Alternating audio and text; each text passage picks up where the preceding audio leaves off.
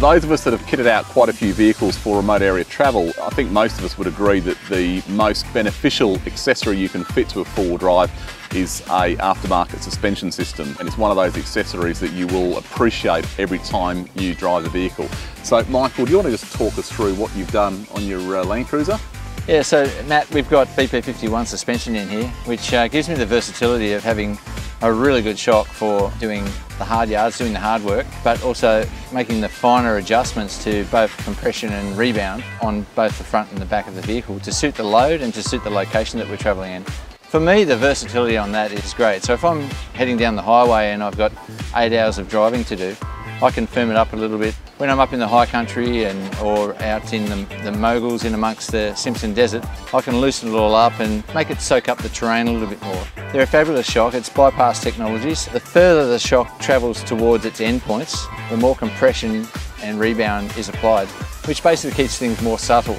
What you need to remember is that with a standard vehicle suspension, the car comes with the same springs and shock absorbers irrespective of what country in the world it's being sold in, and you can't possibly have a one-size-fits-all approach. I mean, when you start putting accessories onto a vehicle like bull bars and winches, and obviously you start carrying a fair bit of load in the vehicle, it really is going to alter the handling dynamics of the car. So the beauty of having a perfectly tuned suspension is that you'll really get optimum ride, comfort, control and ultimately safety. We've got a fairly heavy vehicle here and the GVM on it is 3950, which is available through ARB stores, and this GVM upgrade that we have is specifically suited to carry the loads that we will be carrying. Lots of camera gear, tripods, light stands, lead shot bags. So on top of that, we've selected a rim from ROH. It's actually designed for the heavier vehicles. So all these vehicles that are getting the GVM upgrades through ARB, to take an aftermarket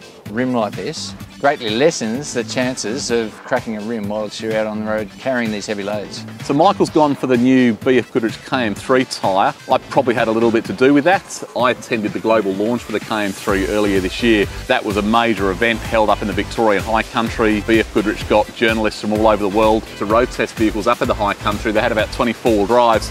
There's a lot of good off-road tyres on the market in Australia. I think the thing that really impressed us with the KM3 though was that it's a brilliant off-road tyre. It's got huge traction, very puncture resistant, but it's actually a very, very reasonable tyre on road as well. We found them quiet, we found them grippy. So for somebody like Michael that's going to be driving this vehicle on thousands of kilometres of bitumen before he even gets to his destinations, it's really important to have a tyre that does everything very well, and this new KM3 certainly does that. The first trip for this will be out the Simpson, and I'm really looking forward to letting them ride down and seeing how they actually perform. So to follow the rest of the build on the Mighty 79, stay tuned to ARB's Facebook and Instagram pages, and keep an eye out for ARB's 4x4 Culture magazine.